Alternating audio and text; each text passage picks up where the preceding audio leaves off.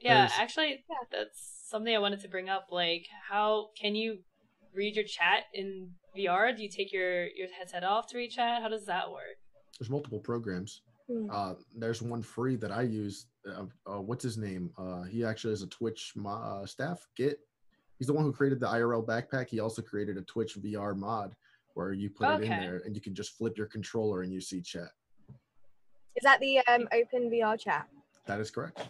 Yeah. So it's kind of like it's a plugin. You have to install it into the plugins for the Vive, I think, if I remember rightly.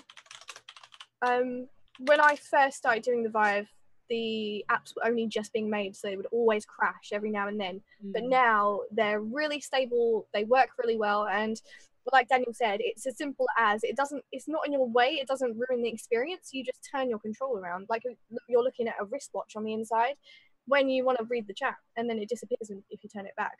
That sounds great. Perfect. Yeah, that seems pretty handy. It is. And if I feel like that.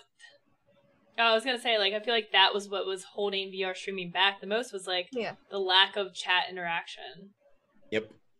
But it's now becoming a very easy thing because it's now being accessible in all games. Like, not every game allows it. It's a plugin again, but mostly every game, especially major games, allow that plugin, and it's free. So you just put it in, bada bing, bada boom. You get to read your friends and all that stuff.